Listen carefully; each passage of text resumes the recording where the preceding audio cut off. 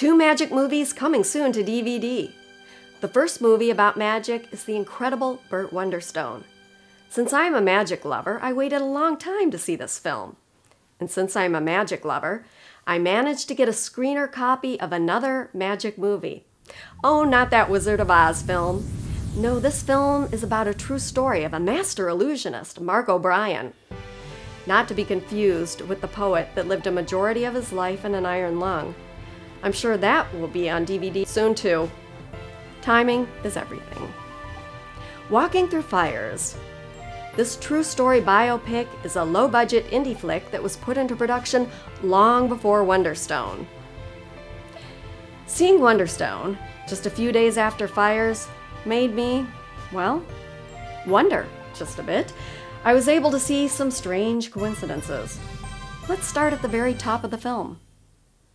Both of them open with the main character walking to or from school. Eerie, to be sure. Okay, so let's look at the main characters.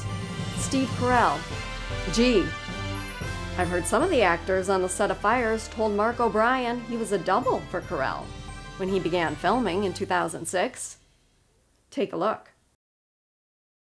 Okay, now of course there are the basic similarities that a magic film might have. Kid watching famous magician on TV, inspired to become a magician. The Magic Kit. But yikes! What is the magical friendship?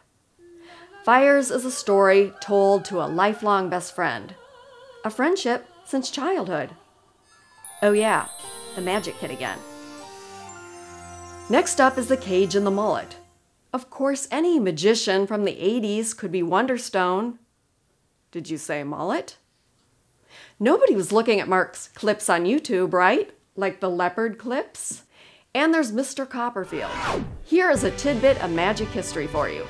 See that gentleman with Mark O'Brien? That is Joe Cates in Germany. He flew over to see Mark's show. Joe Cates was Copperfield's producer for his first 5 or 6 TV specials. David, how long have we been friends? We're not friends. No, David and Mark never were friends. So the film starts the same way.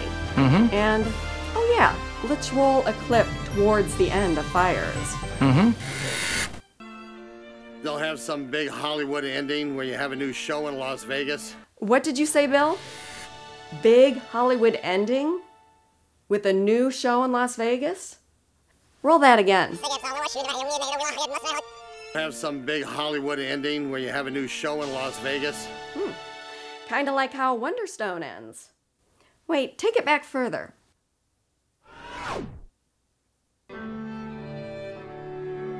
Take a good look at that screenplay, will you? Because I got to get it ready for Hollywood. Well, you know, they'll probably screw it up. They'll hire Nicolas Cage to play you. Then they'll have some big Hollywood ending where you have a new show in Las Vegas. Hey, just getting the story out. That's what's important to me. Well, you know, you have to do it yourself. I mean, that's what you always told me. You constantly have to do it yourself. Right, you do. You have to do it yourself. Yep, that's right, Bill. Hollywood would probably screw it up. Makes me Wonderstone? Maybe someday someone with real guts will tell the real story behind the arson on magician Mark O'Brien's property. WTF! So here's the real deal. The folks at Lazarus LLC have to do it themselves. Hey, just getting the story out. That's what's important to me. You know, you have to do it yourself. Just like in the movie. And they have made this DVD release very special. They're releasing the DVD as part of a fundraising campaign for the daughter of one of the film's actors and filmmakers, Aaron Tucker, who passed away unexpectedly last June at 43. But they need your help. Walking Through Fires was completed before Wonderstone shot 1 frame. They are looking to Indiegogo to produce the DVDs and raise money for Aaron's daughter's education. So go to the site below and get your DVD, get the story out, and help a worthy cause.